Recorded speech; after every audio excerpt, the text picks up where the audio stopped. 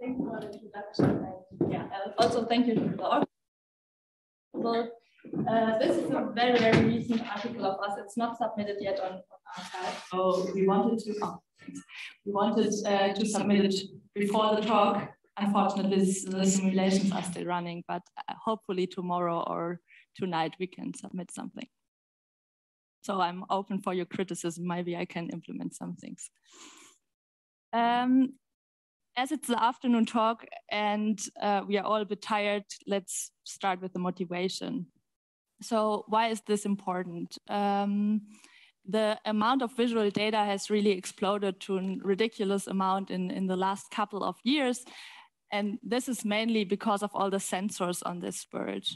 Probably all of you have a smartphone with 1, 2, or even 3 cameras on it, which means that in average, we have more smartphones than people.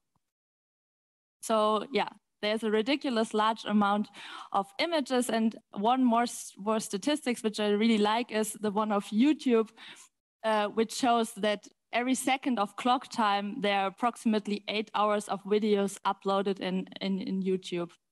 And if we compute this for a day, this means that there are 720,000 hours of videos, which are approximately 82.2 years of videos every day. And yeah, I know Google has a lot of hardworking employees, but I think it's hard to find someone who's sitting down and watching, categorizing all this stuff. But if Google wants to serve us with the videos for a topic we are searching for, we need to find a technology which is able to generate and understand all these visual data automatically. And gladly, smart people already found this algorithm. The networks are called deep convolutional neural networks. I think all of you heard about it. They actually had their breakthrough in 2012 when Alex Krizhevsky trained successfully the AlexNet and won the ImageNet competition. And since then, many, many different image recognition tasks are solved by them. Just to name 2 examples, Facebook's photo tagging is working with the CNN, and also in the development of self-driving car by detecting like traffic signs, it's used. Yeah, and there are famous networks like LeNet, AlexNet, and GoogleNet, which are all based on CNNs. And as in most of the other deep learning applications, there's still a huge gap between the practical applications and the theoretical understanding. But when we consider convolutional neural network, it's not only the network architecture, but it's also the understanding of image classification. And while I was writing this article with Johannes, we found this picture, and for me, this illustrates perfectly why it's such a hard task to grab. So I think most of you, or maybe all of you, my flatmate didn't recognize it, but maybe all of you see instantly that this is an old man who's sitting on a park bench. But now ask yourself, how did you know that? I mean, his face is totally obscure. His hand is merging with his nose. The most distinct shape is his head, but by itself, it could be anything. And also his jacket is merging at many points with the background. So there's really no reason why we see this person as a man. But when we glance at this picture, we see the man and all of his parts distinctly. The problem is now, how can we formalize what is going on in a mathematical manner? And this is neither a trivial task nor easy to solve. But people try to do that. People try to analyze image classification. And there are actually 2 perspectives. And maybe some of you now tell me that this is not the machine learning perspective. So maybe it's more perspective 1, perspective 2. But the one perspective is that image classification is considered as a high-dimensional problem, high-dimensional object recognition problem, where each pixel is considered as a variable, and where the task then is that we map these pixels to either the conditional probabilities or the labels. But this makes the function recovery harder if we increase dimension, and we all know the curse of dimensionality, so we get slow rate of convergence in the high dimensional spaces. But this finally doesn't give us an explanation why are these networks, for example, so good, especially in the high dimensional spaces. So what people do is they restrict the functional relation between input and output. For example, they assume something like, okay, this lies on a latent low dimensional space. And there are many, many other ideas. I don't want to talk about this today. But there's also another perspective. What about viewing an image as a two-dimensional object? This makes image classification way harder, but if we increase the number of pixels, we have more function values available, which means that we get a higher image resolution, and we should find classifiers which are even better when we increase the dimension. And this is exactly the perspective we were analyzing in the last 9 months, and we considered or we introduced a deformation model which relies on the idea that many images of the same object can be generated by applying some proper deformations. And it's really just the starting point, so please don't criticize me for that it's really restricted the deformations, but yeah, I want to tell you what kind of model we analyzed. So first of all, okay, we see an image as a two-dimensional object, as I said, and then we say each pixel value can be described by a function, which is then evaluated on the pixel value j over d and l over d. We call f here our template function, and this is not negative. We assume we have grayscale values, and what you can think about now is that when this function value here gets smaller, this corresponds to a darker pixel value. So here for this background here, the pixel values are 0, and the lighter pixel correspond to a higher function value. And then we applied 3 different deformations. And the first one is actually pretty easy. What we did is we multiplied these pixel values with a random illumination factor. What does this mean? We can make the image lighter or darker. When we choose, so eta is positive, but when we assume that eta is smaller than 1, then all pixel values here get smaller, which results in an object which looks a bit like this one here. And when we, on the other hand, multiply it with a factor which is larger than 1, then we get something like this here. So all pixel values get lighter. The second thing we were considering were some shifts. And how can we apply, or how can we describe some shifts? What we do is we subtract on both inputs a constant tau and tau prime. By subtracting here a tau in the first component, this means that we can shift the image on the object on the x-axis. And by subtracting some constant on tau prime, we can shift it on the y-axis. This in turn means that we get here these shifted versions of 4 from the MNIST data, okay?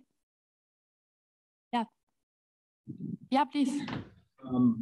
So these shifts is okay, but it keeps the orientation. So why not using a rigid body motion, like also a rotation? So yeah, it's a good point. And this would be one of the extensions I wanted to tell you in the end. So the idea would be to extend this model in a way that you define instead of constant shift something like a function. So the tau and tau prime are then functions, and then you can describe local deformations, rotations, and stuff. But this makes it much more harder to analyze a classifier. But it's a good point, yeah. The last thing we were considering are scaling factors. And what we did is we multiplied both inputs with the factor xi prime. And this is actually the hardest to understand. So if we multiply here the x component with a xi, which is smaller than 1, then this leads to an object which is stretched on the x-axis. So it gets wider. Yeah, please. I had a question just regarding the boundary conditions. So when you have one image and you shift it, how do you kind of impede that part that was not previously defined? You know what I mean? No, I don't know. It's a cyclic shift or yeah, exactly. Do you use a boundary, do you use periodic boundary conditions, or how do you fill in? It's an R2. So say you have a square thing, and then you shift up the square by how? Yeah. then the lower half is empty, right? But it's a picture on the whole plane. Oh yeah, here they are. That's true. Yeah, you move the picture on the whole plane. So you mean you're talking about shifts or so He saw the picture was defined just on the square, and then okay. Some real pictures, real photos are on squares or rectangles. Yeah, exactly. What do you do if you move it over? And especially if they're not, there wasn't. especially if they're not clearly black-hole on the boundary, then it gets really tricky.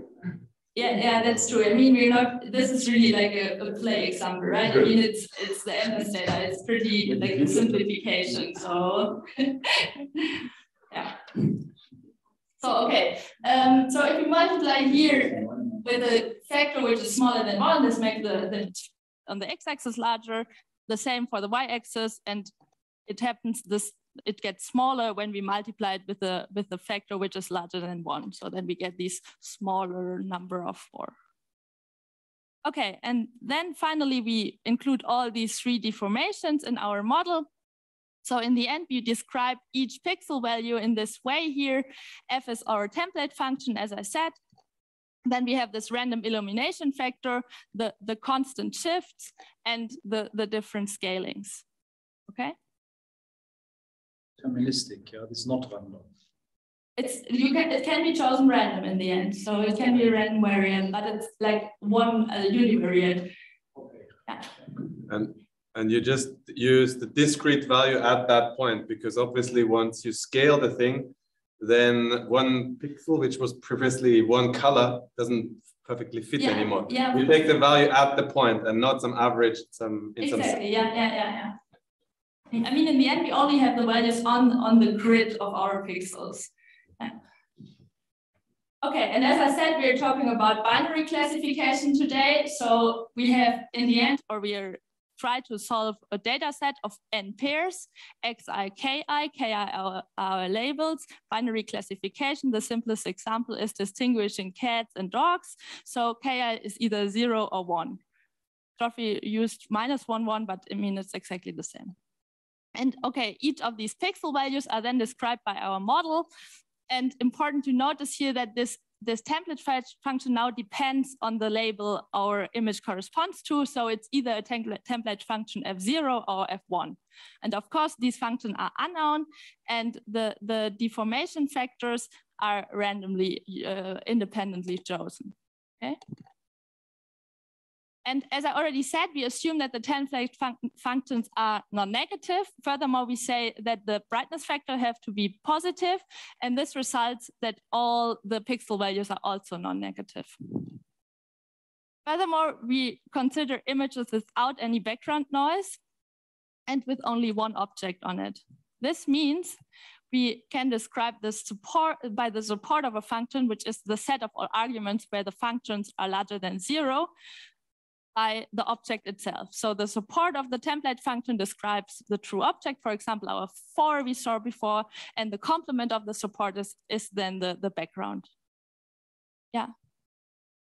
Only have 2 images that you are sampling from, F0 and F1? No, it's the materials. Think of it as 2 materials. You have cat and dog, for example. And black. You have like shifted versions and scaled versions. Yeah, but the 4 stays the same or something, and you just shift it. Exactly. You don't have like different background or different something. Exactly. Else. Yeah. I think it's easier to think of 2 numbers, 3 and 4, where we could do these and we could later think about rotations and so on. Cats don't always look like shifts of other cats. Yeah. Okay. So maybe it's better to think about the MS data and take 2 numbers. Okay. So it means that if you want to do it in a normal image, you first need some pre-processing and make the images like just keeping the shapes of the forms, like just the shapes that you have on your image, and the background has to be a black thing, right? Yeah. Okay, and there we consider two different classifiers, and the first classifier is actually based on the idea that we search the object on our image and then we scale it on 0, 1 on the unit cube. And in this way, we generate a classifier which is not depending anymore on our scaling and the shifts. And I will explain the transformation we performed in more detail, but we need more assumptions. The first one is the object has to be completely visible on the image. And in mathematical terms, this means that the support of the deformed template functions has to be in 0, 1 squared. Have to be very small, basically. Exactly. This is the point I wanted to say next. So the shift and the scaling have to be chosen relative to each other. So when we have a C which is pretty small, this corresponds to a large object, and this in turn means we have like a restricted possibility of shifts and vice versa. So the shift is just like a little noise, like coming from a wiggling camera or something, or I mean, it depends. When you have a super small image, you can shift it like have much options to shift it on the image. It really depends how big your object is in the end. I mean, when you model the shift as random, you think of it as a process as something that happens through the measurement, a measurement error, or like someone like holding a camera that wiggles, or how should I think of it? Well, or like the person that writes the 4 for the MNIST data set is putting his pen down a bit further to the left than the other person. So some measurement error. Yeah, okay. Okay, and the second assumption we do is that we assume that the template functions are Lipschitz, okay? Parameter you want to kind of average out. You don't care where the thing is on the picture. So like if I actually image, what is the physical interpretation of the tau being random? That the left guy will write more on the left, right-handed guy more on the right, the 4. It's more like it's an invariant. It's located on the background.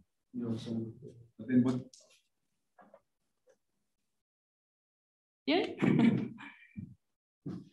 Okay, and the idea is now what we have to compute in the beginning to scale this object on the unit square is that we have to compute we called it a rectangular support of the function.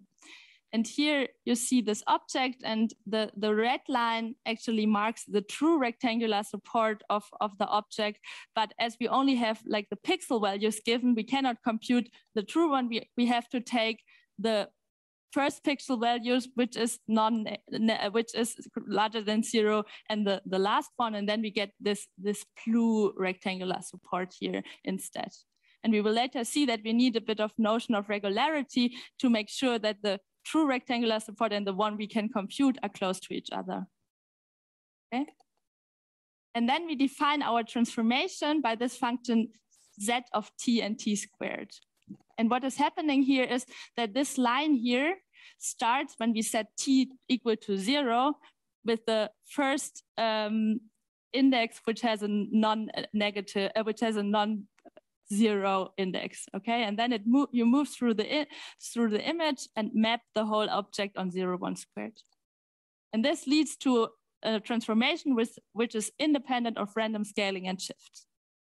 But still, the object depends on the brightness factor. So what we do is that in the end, we normalize this function by the L2 norm, and then we also have a transformation which is independent to this brightness factor. And here you see what is happening with this transformation. So we search the rectangular support and map it then on 0, 1 squared, okay? And our classifier in the end is a 1 nearest neighbor classifier. So we compute for each image we have in our training data, we compute a transformation and compare it to the transformation of the new image and choose then the image which is the closest in terms of the transformation to the new image. And then we choose just the label of this guy. And okay, the 1 nearest neighbor estimator is an interpolating classifier. So when X is just equal to one of the training samples, then it's exactly this label. Okay. And as I said, we need some sort of regularity. Yeah. Math, you can go back a page. I just want to say, feels very comfortable. So as someone who started undergraduate studies in the 1970s, this is what we were taught. You know, this is the way, like from Duda and Hart, the book written in the 60s on pattern recognition.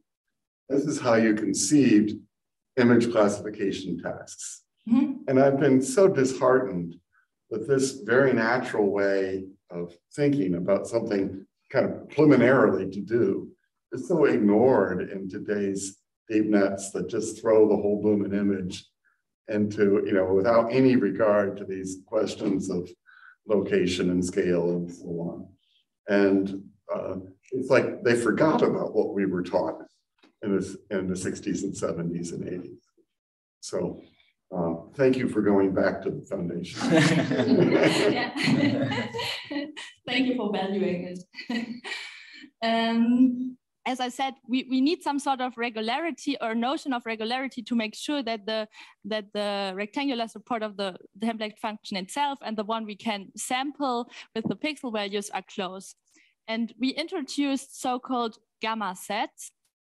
And so C is now our closed and connected set, and we describe the boundaries of this set by a parameterized curve, and this curve is closed. Okay, then phi of 0 is phi of 1. And then we call a set a gamma set if it fulfills this reverted triangle inequality. And I think the easiest is if I illustrate it quickly in the image. So this is now our set. And then we take two values on the boundaries. So it's our phi u and our phi w. And what does this inequality now tells us? So these two points are now connected by two arcs. So let's say this is A1, this is A2, okay? So we can either go this way or this way. And this inequality now tells us that at least one arc exists where we can take each point on it such that when we, so let's just take randomly this one here and describe it by phi v, exactly like in the notation here. So if we go from here to here and then to here, this distance should be at most lambda gamma times the direct distance between the 2 points. And this means that the bigger gamma is, the more thin can be the set, okay? Because then you get a huge distance between the points.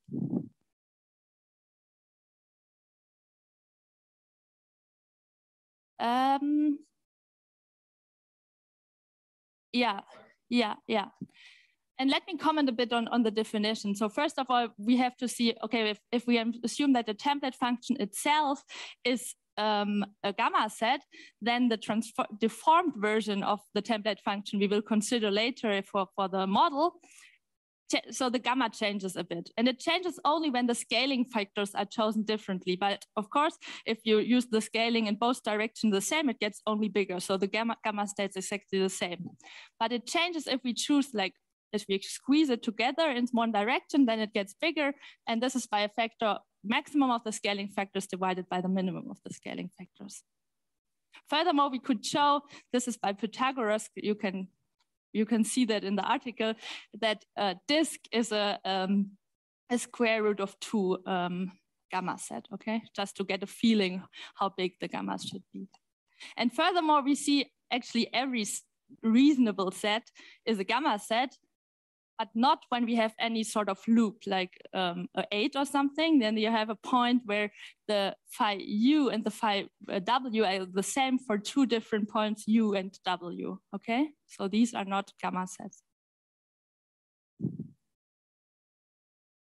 Okay, and under this assumption so if the support of f is now a gamma set, then we can show that the sample rectangular support, so the one we can compute with the pixels, and the true one of the deformed version of our template function are the same up to a term gamma divided by d.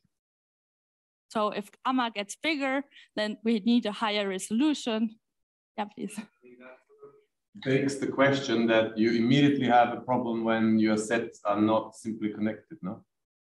Because I mean, exactly when you don't know whether you have a figure of 8 or just almost a figure of 8, on the scale of your grid, you will have trouble. 2 different objects, or? Well, it's so you're assuming it's a simply connected. Yeah.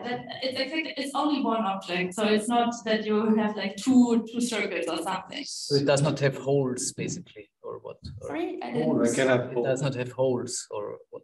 But for example, if I'm like that, it means that you can go through me and going. Yeah, holes are also not included. I think. So simply connected. Yeah, Simply connected. Yeah, I think so. I have to think about the whole. I mean, the usual problem in analysis, like in all sort of Poincare inequalities, is like hourglass is your problematic case. An hourglass is basically the thing that has a huge gamma. Yeah, yeah. Okay, but for now we assume it's a gamma set. The spurious disconnection due to the grid, this is controlled by this non-dimensional parameter gamma divided by d. Mm-hmm. So this is a length divided by length, and that's small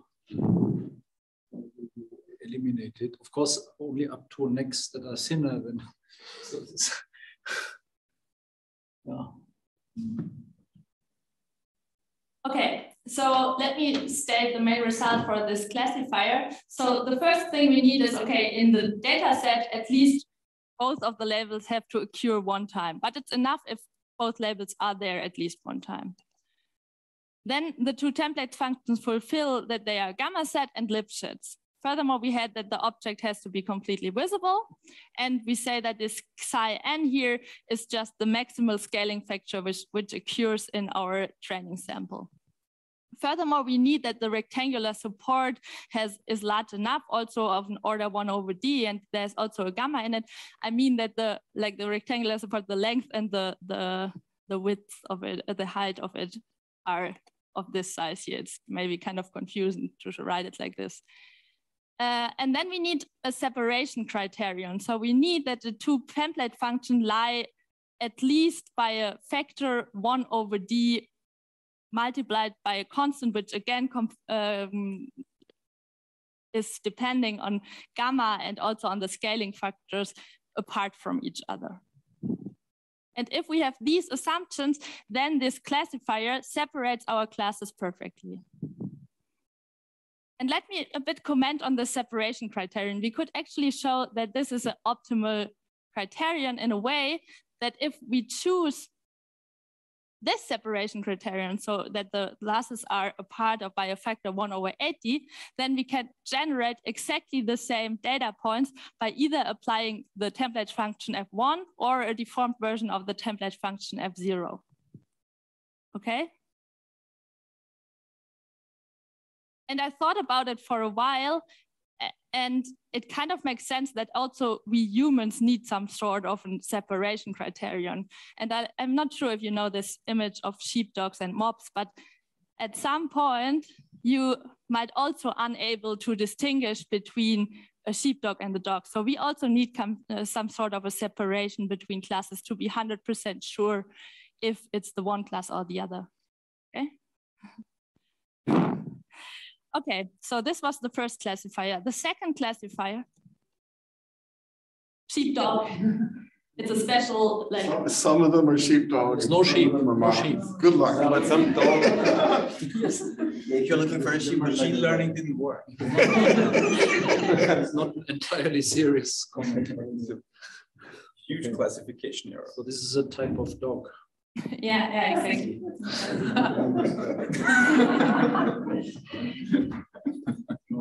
Okay, and the second classifier we were analyzing are convolutional neural networks. And I'm not sure how much you know about them. I think most of you heard about it, and most of you might also have an idea what is going on. But let me quickly sketch what is happening. So the convolutional neural network actually consists of 3 components: convolutional, pooling, and fully connected layers. And as the name of these networks tell us, the convolution is actually the important part. And in a convolution, we define so-called filters, and you can think about filters as only a small weight matrix. And this weight matrix is either applied to the input image or in later convolutional layers to a so-called feature map, which is again like an image.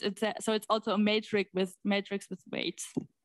And what is happening in this convolution is that we slide these filters over the image, and at each position where the filter stops, we compute the sum of the Hadamard product between the weights of the matrix and the pixels which are covered at this position, okay?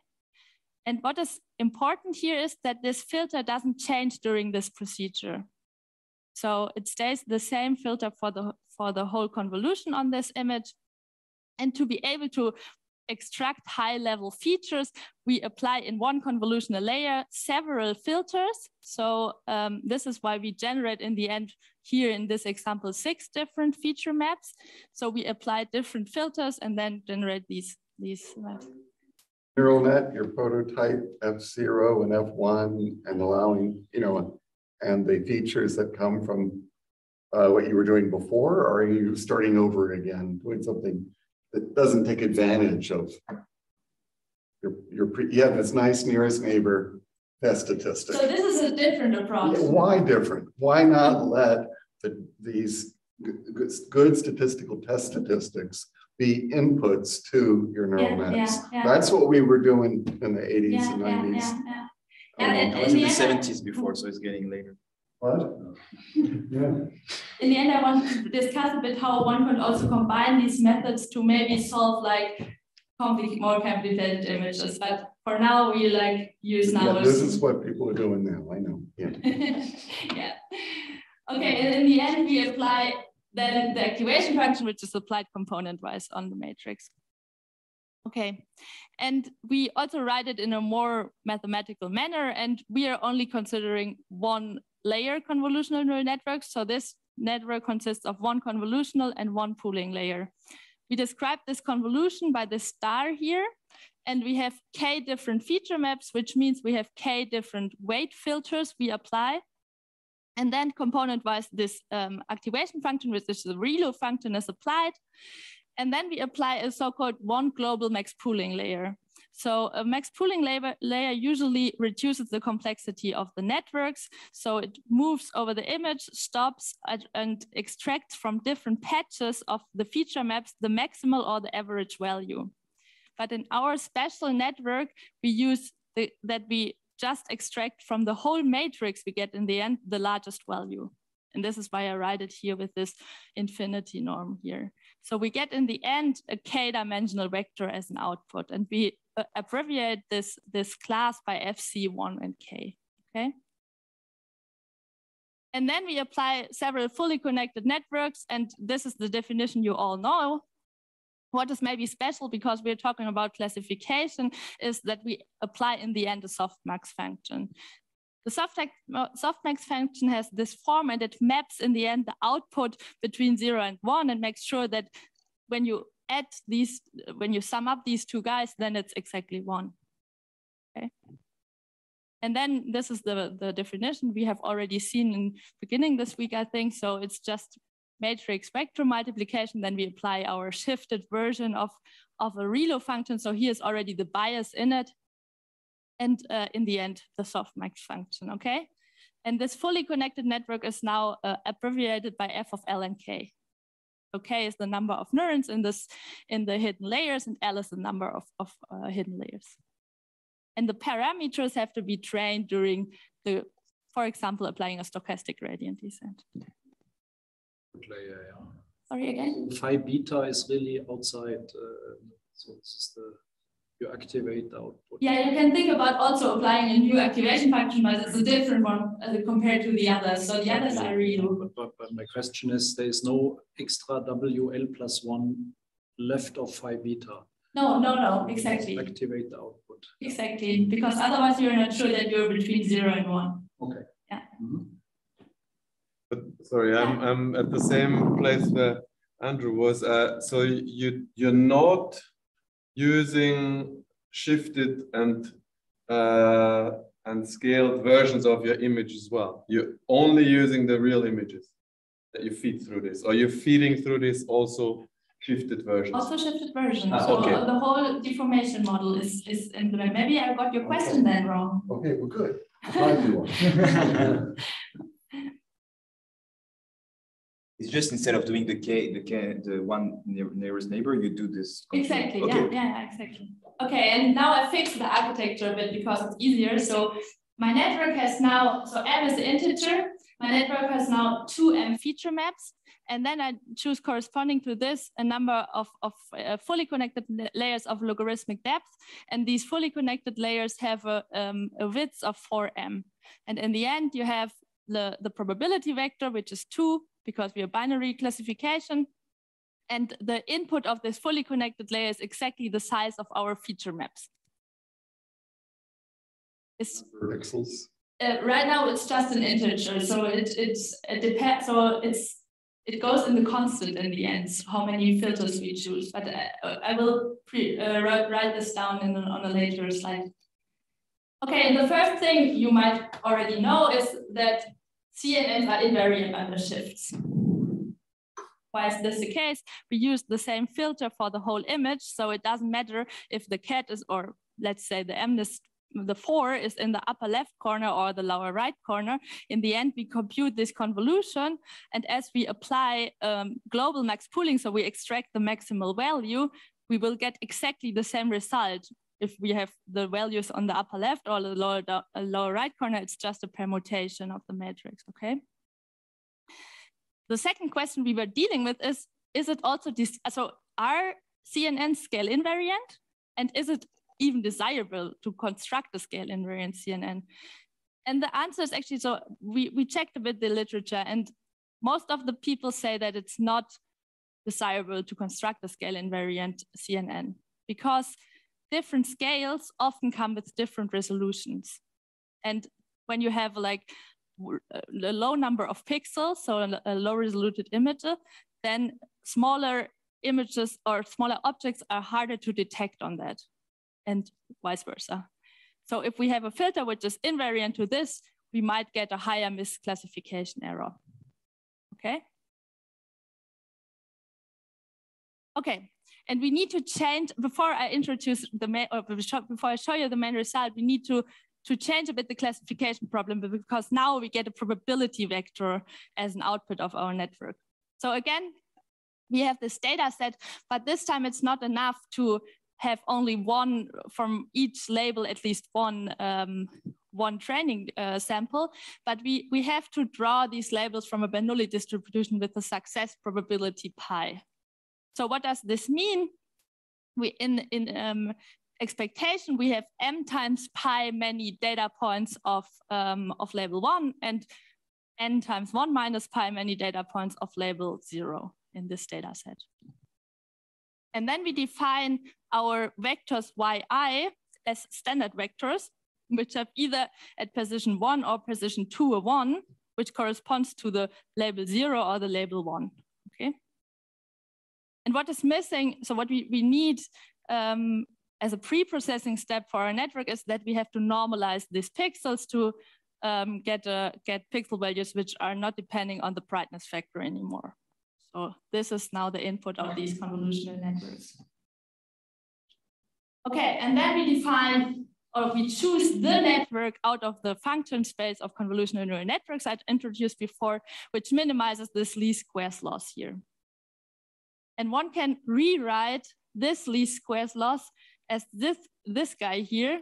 I'm not sure if I have to write it down, but if you think about it, that y is only 1 minus ki and ki as entries, and p1 and p2 can be written like, so p1 is 1 minus p2, then you get exactly this here, okay?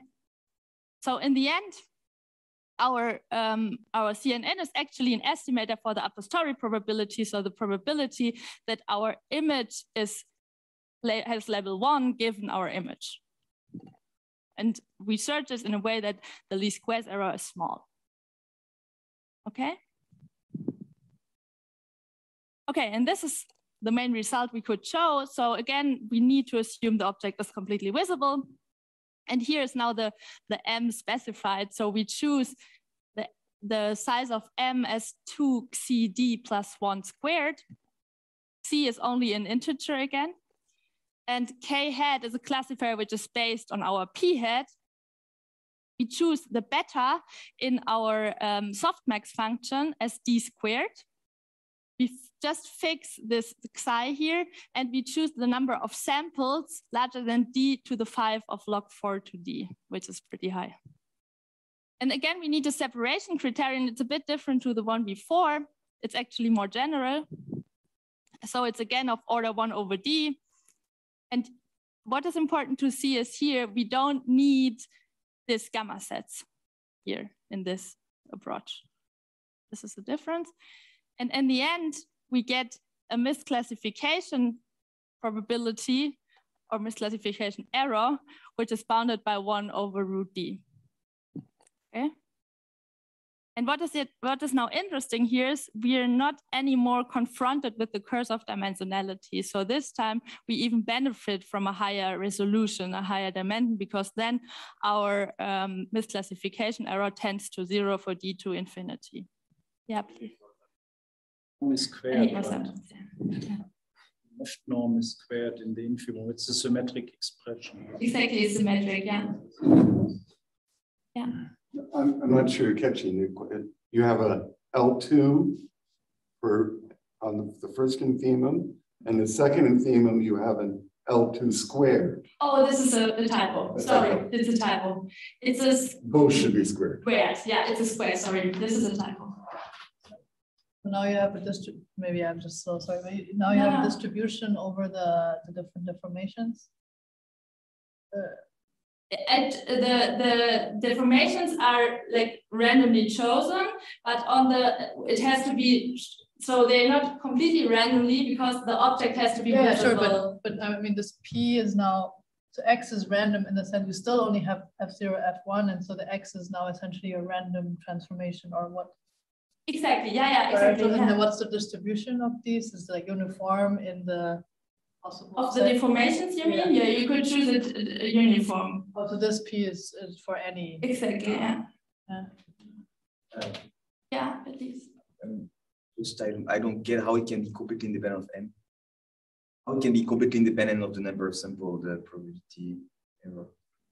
I don't know. I mean, it's not completely independent because you need like n to be large enough, right? Okay. Since n is larger well, you just have some sort of +1 on n squared, exactly. which you absorb in the constant. Yeah, okay. I think. In this case, that would make sense. Okay. No, there's no n in the constant anymore. No. I was saying that you probably got some asymptotic thing, which is d to the -1/2 plus something n 1 over n squared, and then you absorb it. Exactly, 1 over, it's exactly like this. Large enough n, you can absorb it in the constant. Exactly, yeah. And I want to discuss a bit why this is now interesting compared to previous results. So in most of the previous results, we have a non-vanishing prediction error. And this is mostly, the reason for it is that we have some sort in randomness in the test sample, which is not covered by the training sample. And we could consider the example to illustrate it, we could consider a non-parametric regression setting. And now this sigma here is our fixed variance. And then if we want to find an estimator for recover this or for solving this regression problem, we would say, okay, y hat is now fn hat. And then this L2 error here can be decomposed in the sigma squared and an error which approximates, or here we kind of approximate the how good we can predict the function f of x. But what does this tell us? Even if we are able to completely recover the function f, we would at least have a prediction error of size sigma hat, okay? And we have similar findings in classification, or classification and regression are kind of related to each other when the a posteriori probability lies strictly between 0 and 1. So we achieve these small misclassification errors if the conditional class probabilities lie either super close to 0 or to 1. Yeah, please. Oh, okay. Okay, thanks. And the second idea would be that we could use our model as a data augmentation model. So we could just take a few training samples and then deform our new images with this model. The problem which then occurs, and because we didn't do it yet, is that we have then a dependent training sample. And this makes the statistical analysis completely different because we are always working in the setting that we have an independent sample.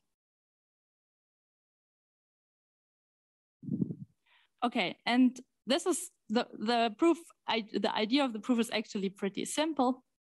So the first thing is that we can, or that we showed that the label K can be described as a deterministic function which is evaluated on the image point X. And this means that the a posteriori probability and the label itself are exactly the same. So P of X, so the a posteriori probability is either 1 or 0. And this helped us to bound this misclassification error by this term here. So in the end, it's a regression problem. We have to bound the a posteriori probability here. And then we use standard results from empirical process theory, which helps us to decompose this error here in two terms, namely an approximation error and an error which measures the sample complexity.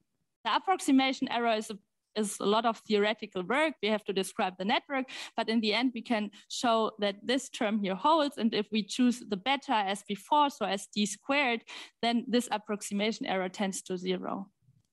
The second term was actually solved by Bartlett and co-authors because they could show that we can bound the VC dimension of networks by its number of parameters. And by combining this, we could finally show this result. Okay, I will skip the simulations. We did some simulations, yeah. Assuming about how the parameters of the convolutional network are trained, are you assuming that they are optimizing?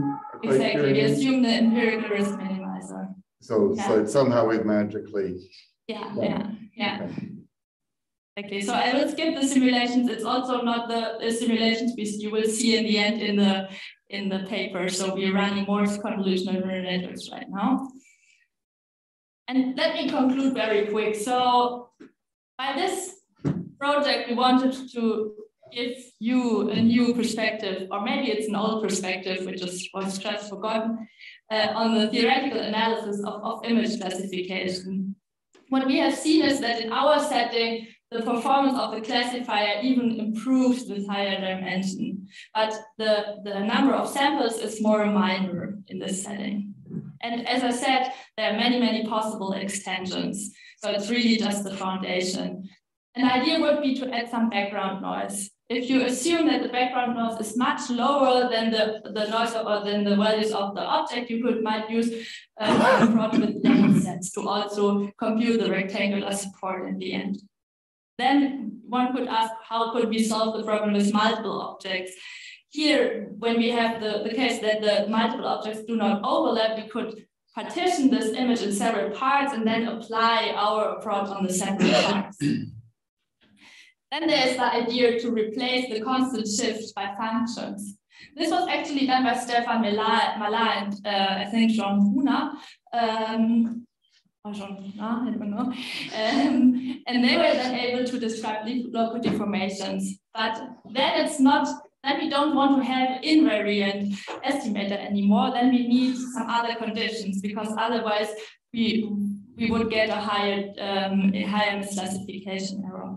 And the last thing, and this is kind of a connection to also ODEs, would be to use some ideas from image registration, especially in the medical field. This is used a lot. And there's one famous model, which is called the Dartel model. So we could describe the deformations by solving an ODE.